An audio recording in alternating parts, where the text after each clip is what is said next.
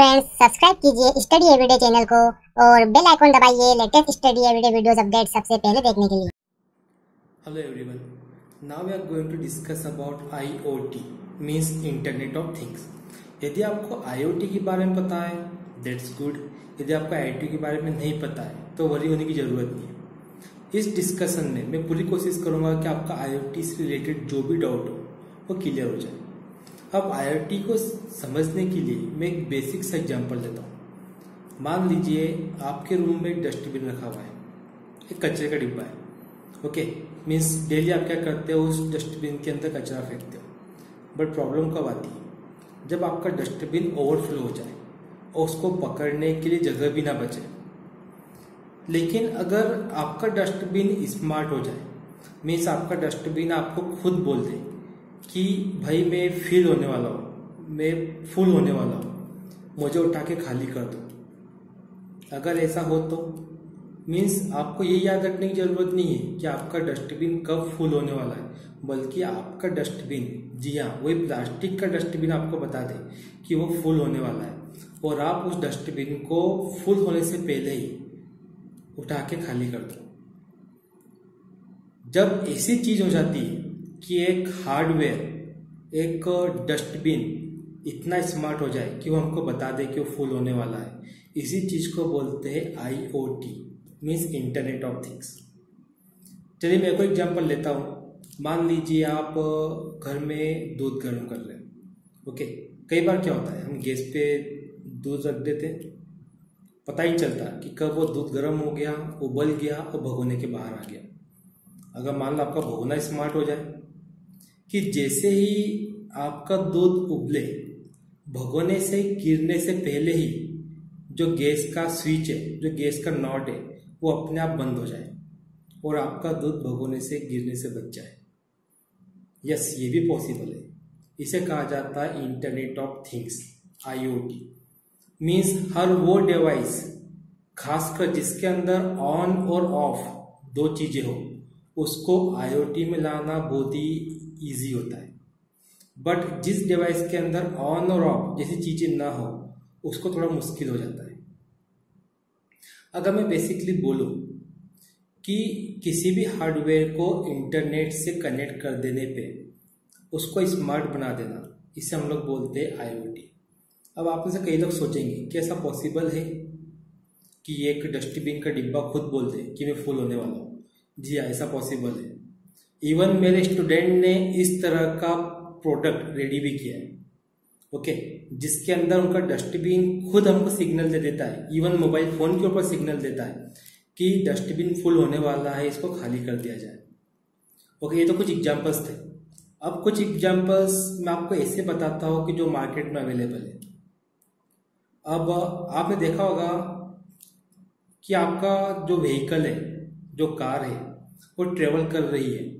ठीक, आप घर पे बैठे हो, अगर आपको ये चेक करना है कि आपकी गाड़ी कहाँ का मूव हो रही है, मीन्स कोई आपकी गाड़ी चला रहा होगा मार्केट में तो कहाँ कहाँ घूम रही है, गूगल मैप पे हम लोग देख लेते हैं। मीन्स आपको क्लियर हो गया होगा। इंटरनेट ऑफ थिंग्स मीन्स हम बोल सकते हैं थिंग्स यानी चीजें। जब वस्तुएं इंटरनेट की मदद से आपस में कम्युनिकेट करने लग जाए, जब वस्तुएं इंटरनेट की मदद से आपस में बातचीत करने लग जाए, तो हम लोग इसको क्या बोलेंगे, इंटरनेट ऑफ थिंग्स।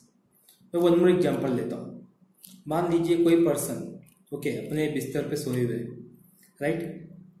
अब सडनली उनकी हार्ट बीट में, ब्लड प्रेशर में अनवांटेड चेंजेस हो रहे, और इन चेंजेस को डिटेक्ट करके मोबाइल फोन ऑटोमेटिकली इतने वॉल्यूम से बजे कि सामने वाले की नींद खुल जाए। यानी मेरे कहने का मीनिंग है कि अनवांटेड चेंजेस जो ब्लड प्रेशर में हो रहे हैं, उससे उस पर्सन को हार्ट अटैक भी आ सकता है। ठीक, तो अगर हमारा मोबाइल फोन इतना स्मार्ट हो जाए कि वो खुद डिटेक्ट कर ले कि हार्ट बीट में चेंजेस हो रहे हैं और पर्सन को जगा दिया जाए, या फिर हम बोल सकते हैं कि हमारा मोबाइल फोन खुद डॉक्टर को रिंग कर दे कि there is something problem in my body, या ह्यूमन बॉडी में कुछ प्रॉब्लम है। ओके, ये कैसे पॉसिबल है? जरूर मेरे बॉडी में एक हार्डवेयर लगा होगा, और मोबाइल फोन भी एक हार्डवेयर है। मेरे बॉडी में लगा हुआ हार्डवेयर, जिसको हम सेंसर भी बोलते हैं, मेरे ब्लड प्रेशर को रीड कर रहा है और मोबाइल तक सिग्नल पहुंचा दे रहा है। तो मोबाइल क्या कर रहा है, ऑटोमेटिकली अपने टेलीफोन डायरेक्टरी में जो नंबर मैंने रखा था डॉक्टर का, उसको कॉल कर दे रहा है। यही है इंटरनेट ऑफ थिंग्स। यानी मेरे बॉडी पे लगा हुआ सेंसर जो एक हार्डवेयर है और मोबाइल फ़ोन जो एक हार्डवेयर है, दोनों आपस में बातचीत कर रहे हैं। और जैसे ही मोबाइल फ़ोन को लगा कि डॉक्टर को फ़ोन करना चाहिए, मोबाइल फ़ोन ने फ़ोन कर दिया। अब क्वेश्चन ये आता है कि इंटरनेट ऑफ थिंग्स की ज़रूरत क्या है। देखिए क्या होता है कि ह्यूमन ब्रेन आज के टाइम में एक ब्रेन को मीन्स एक पर्सन को करने के लिए बहुत कुछ है, लेकिन उस ब्रेन को उन चीज़ों से फ्री रखना पड़ेगा जिसको याद रखने की ज़रूरत ना हो।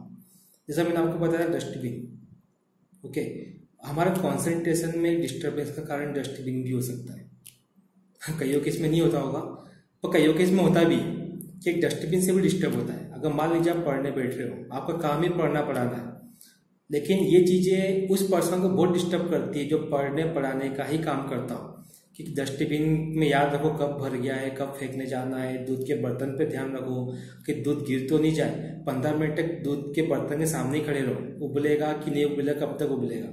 तो इन सारी चीज़ों से बचने के लिए, मीन टाइम को बचाने के लिए हमें स्मार्ट डिवाइसेस की ज़रूरत है, इसलिए इस इंटरनेट ऑफ थिंग्स की ज़रूरत है। अनदर थिंग, रियल टाइम में मॉनिटर करने के लिए भी इंटरनेट ऑफ थिंग्स की ज़रूरत है। अब रियल टाइम में मॉनिटर मीन्स मान लीजिए कोई बच्चा, ओके, आपका चाइल्ड, ठीक, वो बाइक लेके मार्केट में निकला है। अब आप ऑफिस में बैठे हैं, अब माइंड में क्वेश्चन नहीं आ रहा है कि भले ही वो 18 साल से ऊपर हो गया है, उसको लाइसेंस मिल गया है, लेकिन फिर भी हमको ध्यान रखना पड़ता है कि वो बाइक लेके कहाँ कहाँ जा रहा है। अगर वो लोकेशन आपके मोबाइल फ़ोन में मिलती रहे तो जहाँ जहाँ उसकी बाइक जा रही है वहाँ वहाँ की लोकेशन आपके फ़ोन में आती जा रही है, जिसको हम गूगल मैप के नाम से भी जानते हैं, कई लोग यूज़ करते होंगे। ये भी एग्जाम्पल है इंटरनेट ऑफ थिंग्स का। तो इंटरनेट ऑफ थिंग्स की हमको हमारी लाइफ को ईजी बनाने के लिए ही ज़रूरत है। एक और थिंग अगर मैं बोलूँ, रिस्ट वॉच, ओके, कलाई में हम लोग घड़ी पहनते हैं। मैं कितना चला, अगर मेरी घड़ी मुझे ये बता दे मुझे कब कब पानी पीना है, अगर मेरी घड़ी मुझे बता दे कि हाँ भैया पानी पीने की ज़रूरत है, पानी पी ले, मेरी बॉडी को कब किस मिनरल की ज़रूरत है, अगर मेरी घड़ी मुझे बता दे तो, ओके। इसलिए भी हमको ज़रूरत पड़ती है इंटरनेट ऑफ थिंग्स की, मीन लाइफ को ईजी करने के लिए और अनवांटेड जो टाइम हमारा वेस्ट होता है उसको बचाने के लिए। अब यदि देखें हम लोग IoT में सबसे बड़ा चैलेंज क्या है, तो सबसे बड़ा चैलेंज यहाँ पे आ जाता है हैकिंग, हैकर्स। आप लोगों ने मूवी में देखा होगा किस तरीके से बड़े बड़े हैकर मशीनों को हैक कर लेते हैं। जिस तरीके से वेबसाइट हैक होती है जो कि इंटरनेट से कनेक्टेड होती है, तो क्या एक डिवाइस हैक नहीं हो सकता, वो भी तो इंटरनेट से कनेक्टेड है। तो सबसे बड़ा चैलेंज हैकिंग ही आता है। अगर मान लीजिए हमने इंटरनेट ऑफ थिंग्स का यूज़ करके ऐसे डिवाइसेस रेडी कर ली, लेकिन हैकर्स उन डिवाइसेस का गलत तरीके से यूज़ भी कर सकते हैं। जैसे आप लोगों ने अगर वो मूवी देखी हो, वो आयरन मैन, तो आयरन मैन की एक सीरीज में, ओके, आयरन मैन के जो शूट होते हैं, मीन्स जो उसके रोबोट जैसी जो ड्रेस होती है उसे हैक कर लिया जाता है, और वो ड्रेसेस भली पर्सन ने पहनी है लेकिन चलती किसके इशारे पे, जिसने उसको हैक किया है। तो रोबोट भी क्या है, हम बोल सकते हैं कि एक तरह से इंटरनेट ऑफ थिंग्स का एग्जाम्पल है, बिकॉज इंटरनेट की मदद से उन रोबोट्स को हैक कर लिया गया। तो इस तरीके से इंटरनेट ऑफ थिंग्स का सबसे बड़ा चैलेंज है वो हो जाता है हैकिंग, यानी हैकर्स से उस चीज़ को बचाना। तो अब तक हमने समझा कि इंटरनेट ऑफ थिंग्स होता क्या है, ओके।